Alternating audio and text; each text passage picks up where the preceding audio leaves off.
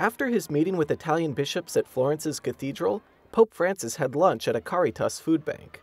He was accompanied by several people that were being helped by the ecclesial organization.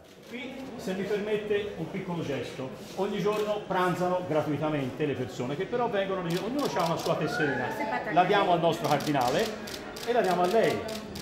Allora lei si registra e può entrare. La facciamo vedere con il lettore in modo che noi sappiamo, tutti i nostri ospiti. Ecco, lei troverà a pranzo 60 ospiti e sono circa 30 italiani.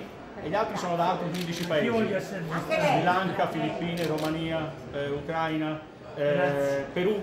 Pope Francis was received in the food bank with applause and a great show of affection. One of the attendees gave him a chullo, a traditional Peruvian hat.